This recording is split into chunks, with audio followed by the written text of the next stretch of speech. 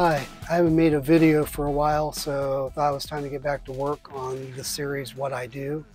Started it last year and did an introductory episode and never got back to it. Got a lot of other things going.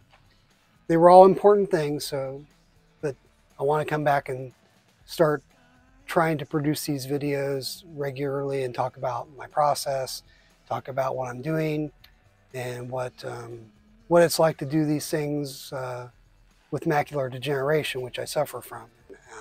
Macular degeneration causes loss of central vision.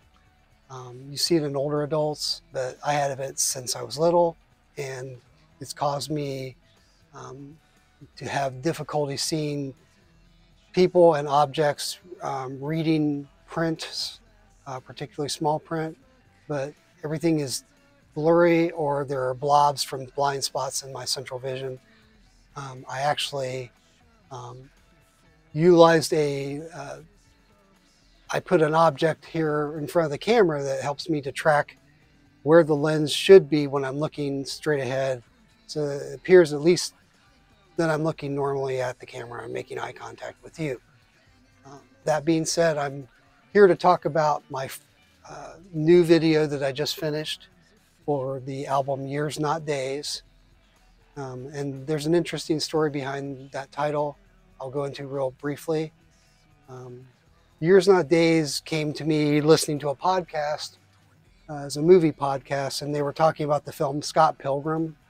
I don't know if you know of that movie, but it was not successful. It's a cult classic though. And the director was going to go out and do press for the movie anyway. He knew that it wasn't going to do well. And the head of marketing for the movie studio that made the movie actually said, the director said, send him the best email advice he ever got for anything or for a movie. And it was just the words, years, not days. This marketing person knew this movie had potential to be popular as time went on. And I can kind of relate to that for my own work. So I like that phrase. I like that title. So I went with it. The video is for the song Don't Defeat Yourself. I didn't know at the time I wrote it that there was so much imagery in it that alluded to tornadoes. But I do like tornadoes a lot. So have it since I was a kid. And probably because of the super outbreak of 1974 when I was about 10 years old. I lived very close to where one of the most infamous tornadoes of that outbreak occurred, was the Xenia, Ohio tornado, which was a very devastating F5 that went through the center of the city and killed 32 people. But I saw a lot of articles and newspaper reporting and video and of that event, and it got me very interested in the destructiveness of these forces of nature. So I became a lifelong fan of tornadoes and tornado videos and tornado series like Tornado Chasers, where these people get into as close to these storms as they can safely to bring you into it and to collect data for scientific research. But anyway, the song picked up some of those phrases from just my knowledge of that. There was a line, the sky is broken. There's a line more clearly says, the tornado is rain wrapped, you won't see it coming. And there was one final line, well, this place takes pieces of me away. And then there was another part where I say, suck them into the portal. So there's a lot of imagery that runs into tornado stuff. And so I decided to, maybe the video could have some kind of a theme like that. So I decided to do a tornado video where I was a weatherman tracking a large storm on the loose in Indianapolis, where I live. And there were many ways I could have done the tornado. That was going to be the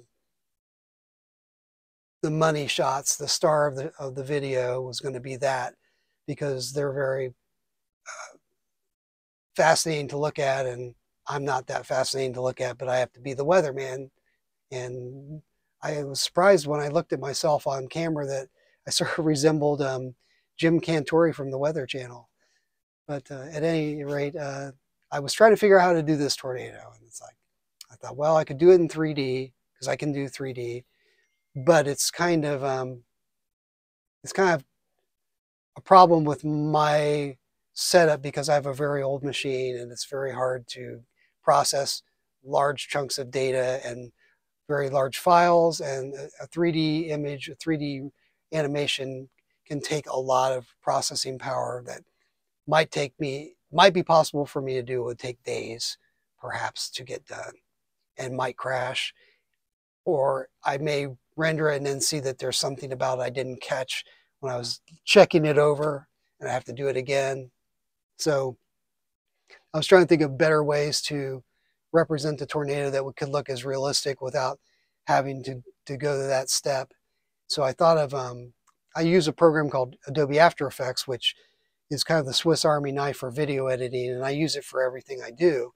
So I decided to use that, and there are features within Adobe After Effects that can create different kinds of simulations or particles or filters of all kinds, things that can create realistic looking smoke or real fire, which I've done.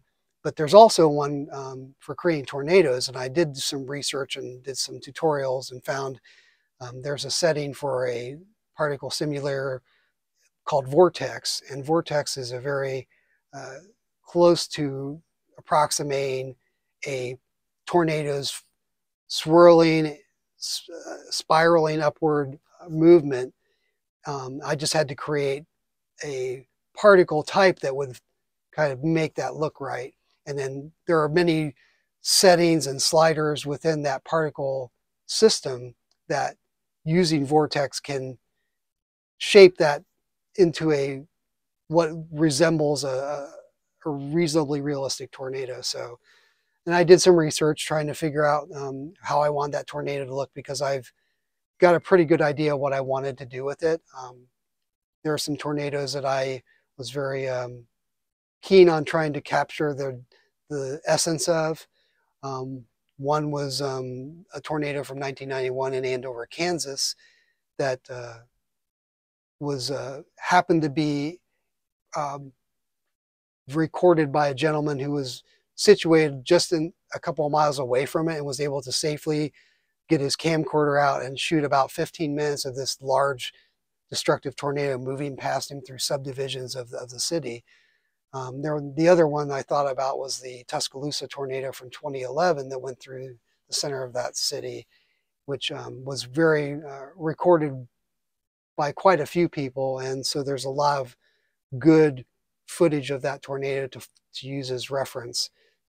So I use the Andover tornado, and I use the Tuscaloosa tornado, and bits and pieces of other tornadoes to create the effect, the simulation of what I thought the tornado should look like. I wanted the tornado to have that massive scale and magnitude and fearfulness.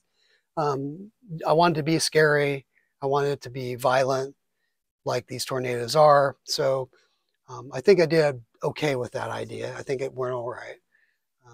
But I also had to create a particle cloud at the bottom of the tornado funnel to like where the dust is coming up and around the tornado as it's moving. Also, I had to create some debris particles that would be thrown up in the air. If you look at tornado videos, and particularly if they zoom in close to an edge of a tornado, you'll sometimes see pieces of roof, debris from buildings, or even a car being brought up into the air and seeming to just kind of be in a gravitational field around the tornado because of the strength of it. And I wanted those things to be visible too in the tornado in certain shots. So I did those. I brought all that together, and then I also had to go out and I shot some test locations, some locations around my area to get for the video, and I did. Uh, there's Butler University nearby. There were a couple of shots that I took from images that I found of Indianapolis that I thought were suitable.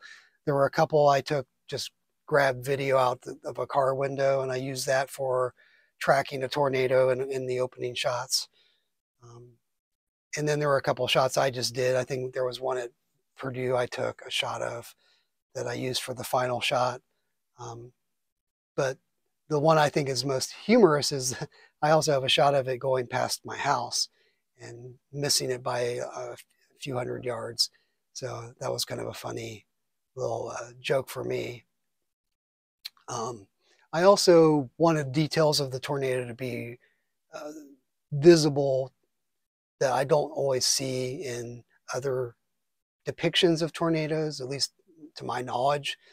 One of the things I've always seemed to notice about tornado videos that are when they're being covered by news cameras and helicopters flying around, which in the Tornado Alley area is pretty much of a given. You're going to have like a crew of people following tornadoes around because they're so prevalent. But you see power flashes, which are the tornado will be moving across power lines and electrical transformers, and it'll be knocking them out with the violence of the wind. And you will see these discharges of power from those things being hit. So I wanted those to make an appearance in my video. And I kind of use them as rhythmic devices as well. They popping in at certain times in the beat. But also I had to create wind effects. I had to composite video of some of these scenes where you see branches moving, because particularly in the scene where it goes by my house, there were a lot of trees, and the tornado winds don't just exist inside the tornado, they're around the tornado. So you're going to have wind blowing violently around it as well. And I wanted to make sure that you felt that part of it. So I know it was very important for me to make sure this looked as good as I could make it. So that was my tornado challenge, and I think I met it.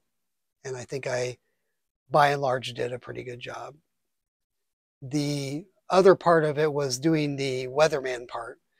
I had to shoot myself in front of a green screen. I have a large one that I use, that I shot myself performing the song. I'm talking through the song. And if you look, there's a graphic at the bottom of the screen with, they call it a lower third in the jargon, but there was a ticker at the bottom, and you see words moving across in the ticker, and they're the lyrics to the song. And as I'm saying the words to the song, as I'm pretending to like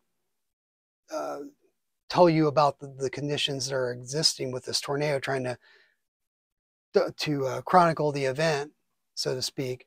I'm singing the song, I'm making these gestures, and then as I'm saying them, the words are coming out of the ticker at the same time. I thought that was kind of a fun little thing to try, because a lot of times people don't know the lyrics to your songs, or they can't hear them. So it's like, there they are, they're in the song, you can see them, you can read along. But no, then I had to create these weather maps. And so I found satellite images of the Midwest and of Indiana, and I used those for my backdrop. And I also used Photoshop to create the storm itself, the reds and greens of the storm regions that are passing over where I am, and trying to create what looks realistic as far as a tornado has a certain signature in the weather system. And so again, these are details that matter to me. People aren't really going to care as much about those things as I do, but to me, they were important to add those little devices, those little details in, to give it some semblance of realism, even though it's obviously not realistic in every instance. There was also another tornado effect that I gotta circle back to that I thought was really cool. There was the scene where I'm playing the guitar during the instrumental break. There's a house behind me that you see the darkening sky, and then the tornado winds hit it and destroy it. And that is actually a real, based on a real video that I saw of a closed capture or a closed circuit TV security video that was in a tornado in Parkersburg, Iowa, another F5, and there was a bank that got destroyed, but in the process, the bank's video camera showed this house being destroyed at the same time. And so you see this closed circuit video, and it's just really creepy because you see how it gets darker and darker and darker and just almost pitch black, and then the winds just hit it and blow this house apart. And I just thought that was a very disturbing and cool at the same time effect, and I thought it would be an interesting thing to add as well. So that came from, a lot of these things came from real observations that I've come across. The video took about, I'd say about a month to make, which is not bad. I've gotten much quicker at doing videos, although because I've done 4 records in the last year, which I'm very proud of. I think they're great. But doing videos when you're doing everything by yourself, you tend to get behind when your musical output is so prolific at the moment that the videos can't keep up with them. And I just had finished a video for the second of those 4 records. That was an animated video, and that took about 3 months to make. So I had hoped to make videos as these records came out, but I had to skip over my third one, Schadenfreude, and make, because I wanted to make this video first. I was drawn to doing this first, so I thought I'd go ahead and get it out there. And I said, I think it's my favorite video I've done. It's definitely one of the most ambitious ones I've done. So I'm very pleased to present it to you, and I hope you enjoy watching the video. I hope you get something out of it. I hope you like the song. I intend to make more videos as quickly as I can, but I did want to make this video and talk about what I'm doing, how I'm doing. But I have been pretty active, just not on this series, and I'm hoping that I'll keep up with this a little better going forward, because I think my video production is picking up a little bit of efficiency. So hopefully I will be presenting you another one shortly. It was nice to have this discussion with you, and take care of yourselves, and I will see you soon.